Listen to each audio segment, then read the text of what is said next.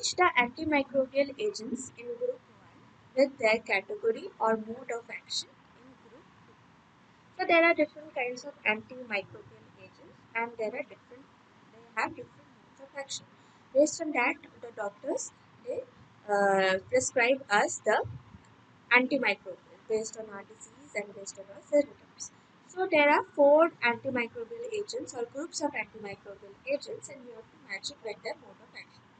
So we have fluoroquinolones, amphotericin B, tetracycline, and amoxicillin. Let's see the mode of action for each of these antibiotics.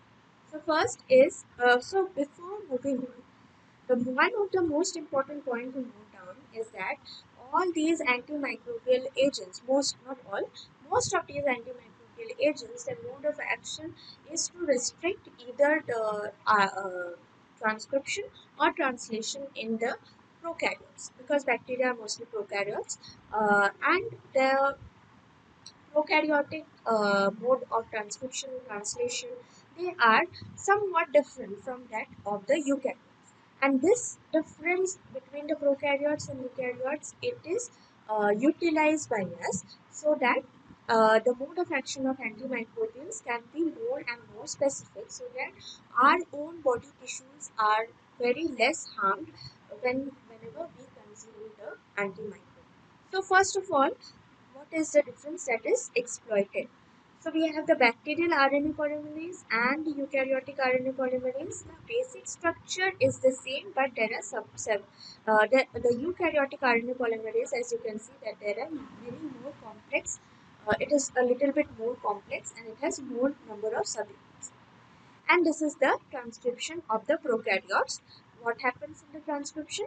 That DNA strand is utilized to produce a corresponding RNA strand or mRNA strand from where the proteins can be produced. Right? So this is the template strand and this is the nascent RNA strand. Then we have the ribosomes which are utilized in the process of translation, that is protein synthesis. We have the prokaryotic ribosome and eukaryotic ribosome. So you can see the prokaryotic ribosome is a 70S ribosome which is composed of 50S and 30S subunit. Whereas the eukaryotic ribosome is a 80S subunit which contains 60S and 40S. So most probably so mainly what happens if we provide any antimicrobials which are specific for the 50S, they are most likely they are not going to react with the 80S subunit of the eukaryotic ribosomes and we get more and more specificity whenever we use these type of antimicrobials. But there are some cons also that are mitochondria. We know that it has arisen from the endosymbiotic theory and it also contains a prokaryotic kind of ribosome, that is it has its own ribosome and it has a 70S ribosome. So whenever we consume these antimicrobials which block translation, so it also hampers the mitochondria protein synthesis and our mitochondria are affected. And so that is why whenever we consume these antimicrobials, that the mitochondria protein synthesis is blocked, and so you can see that there is a lack of energy whenever we take up these antimicrobial agents.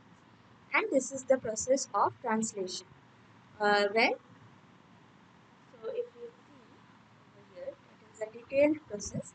Like first, the 30S ribosomal subunit it binds to the mRNA strand along with the initiator tRNA. Initiator tRNA attaches to the start codon, that is AUG. And then in the second step, there is the large subunit. It comes large and small ribosomal subunit. They come together to form a functional ribosome. Then anticodon of the incoming tRNA pairs with the next mRNA codon beside the initiator tRNA. So this is the initiator tRNA and then this is the second codon. So this anticodon from the tRNA will bind over here, bringing along with it the amino acid. The second amino acid. The first amino acid is always methionine and then it will bring the second amino acid according to the codons in the mRNA. And this is the elongation step, and then a peptide bond is formed between the initiator tRNA, that is the initial amino acid, and the second amino acid, and then this process continues. This is the initiation process, this is the elongation process. This process continues till all the codons and amino acids are attached, and at the end, when the stop codon comes, then instead of the amino acid, there is the stop codon. It brings along with it a water molecule, and then this step gets completed, and then it is broken, and there is a complete protein which gets dissociated from the ribosome. So this is the process of translation. And these processes are, I was going through these processes because there are these antimicrobials. They bind to the ribosome at different positions in the ribosome, and so it is important to know how the translation works, so as to know exactly at which step the antimicrobial it works. So I just went through a brief recap of the translation process. So for the details, you have to go back and read. I just gave a brief recap. So what were the antimicrobial agents? The first one was fluoroquinolones, then is amphotericin B, tetracycline, and amoxicillin. So what do these do? So fluoroquinolone, what they are given whenever there is a ophthalmic infection like eye infection, infection of bones, joints, and soft tissue, or the respiratory infection, GI tract infection, or UTI, or urinary tract infection, kind of any kind of infection, we can give this fluoroquinolones. And route is mostly oral or intravenous, and the mechanism of action is that is inhibits the DNA guidance or topoisomerase 4. That is, DNA guidance is involved in the DNA replication. And so you have to know that is inhibits the DNA guidance, or so in a way it inhibits the DNA replication process. Next is the tetracycline. So this is an antibiotic that acts or blocks the protein synthesis. As you can see, this is a picture of the ribosome with along with the 30 and the 50 subunit. And tetracycline comes and bind at this position, where the amino acid tRNA will bind to the codon. That is acceptable. So it blocks the binding of amino acid tRNA to the mRNA template or the codons. So it blocks the binding of amino acid tRNA. This is the mode of action of tetracycline, because it is a kind of competitive inhibition, because tetracycline, the structure of tetracycline is somewhat similar to that of the amino acid tRNA. Then we have amoxicillin. So amoxicillin is a kind of antibiotic which is similar to penicillin. And how does penicillin work? It blocks the cell cycle synthesis in bacteria.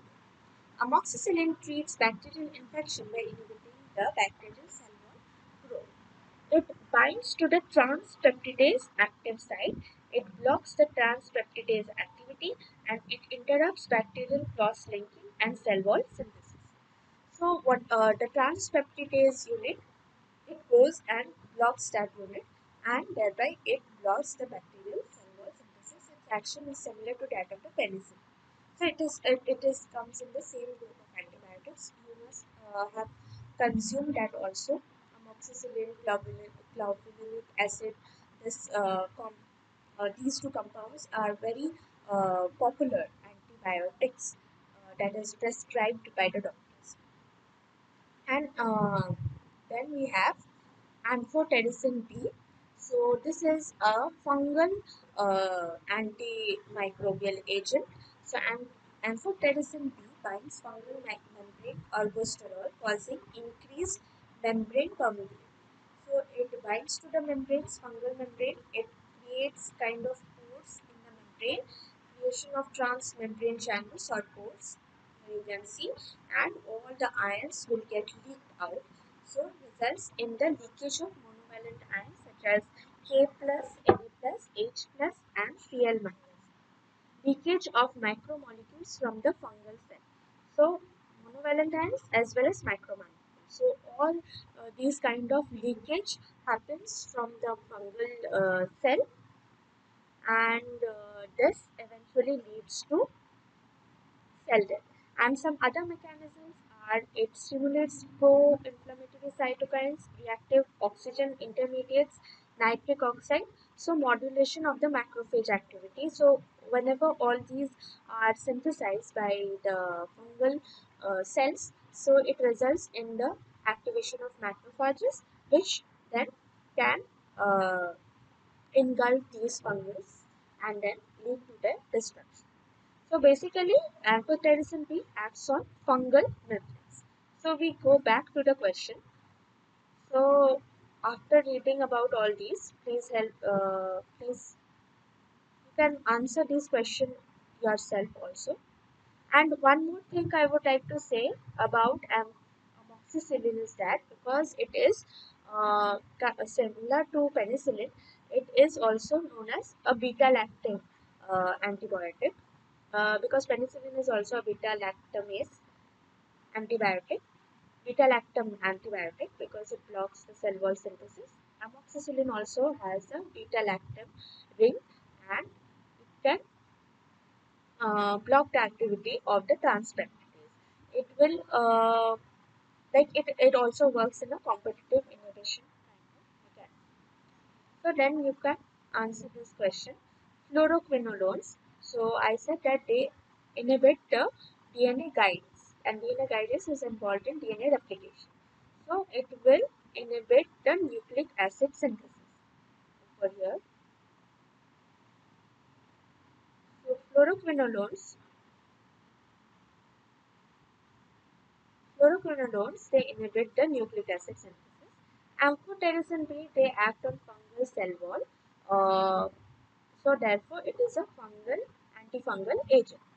Tetracycline, they block the translation or the protein synthesis inhibition. And amoxicillin is a beta-lactam antiviral. So one is Q, one is Q, two is S, three is R. Sorry, it's not A. It's one is R. One is R. Two is S. Three is Q. And 4 is P.